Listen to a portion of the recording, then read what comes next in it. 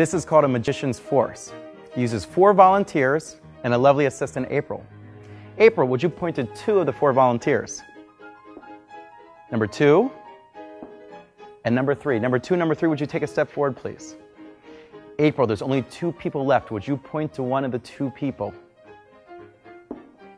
Number 3. Thank you, number 2. Would you take a step back? Number 3, would you turn your card towards the audience?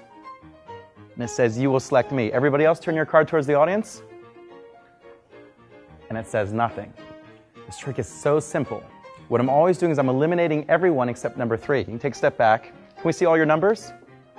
So no matter who April selects, number 3 is always going to be left standing alone. So April, would you point to 2 different people?